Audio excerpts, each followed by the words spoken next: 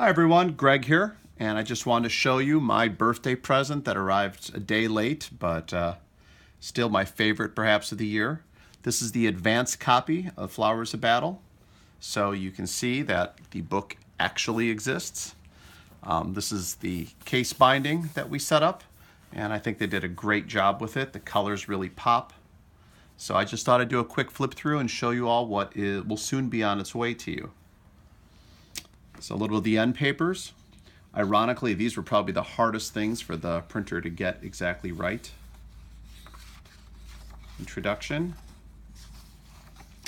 A special thanks, that's all of you there. So I've lived in terror that we missed somebody, but we quadruple checked this. And again, thank you times 1,000 for all of your support.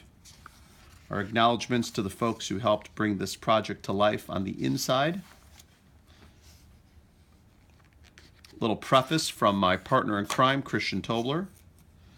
And then we go into the first part of the manuscript, which is going to be a discussion of everything from Fiore's life to those of his students, the world in which he lived, the nature of the duel in his era, and so forth.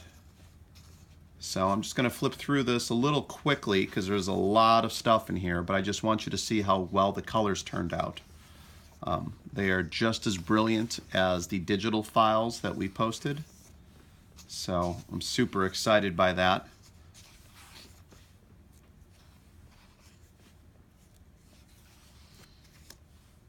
Going to move a little more quickly so I can get to the guts of the manuscript.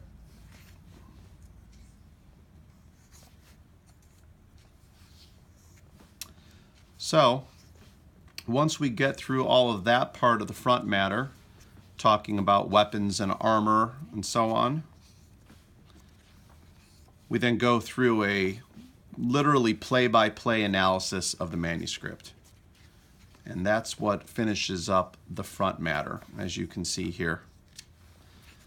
So it's going to talk about how the manuscript is linked internally, why the plays are ordered the way they are as far as we know, as well as some analysis and cross-connection to other manuscripts, both in and out of the tradition.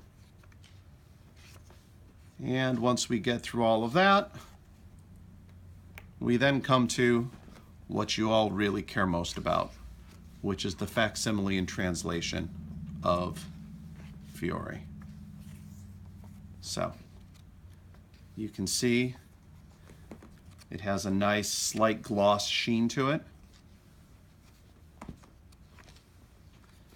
And I think you're going to be really impressed. We went with a higher quality paper, so this book should last easily through its life, through your lifetime, and hopefully beyond. It might be hard to see here, but when you have it in the light, you'll see that the gold figures have a slight gloss to them. It's a kind of lacquer quality. And the reason for this brown border, by the way, is that these images are at a 1-to-1 facsimile ratio. So you are seeing them exactly as they appear in the original manuscript. And once we make our way through all of that, we have at the very end a short appendix and glossary, and then that's it. So in about a week, it'll be shipping to the States, guys, and then from there, it'll be on its way to your homes. So stay tuned.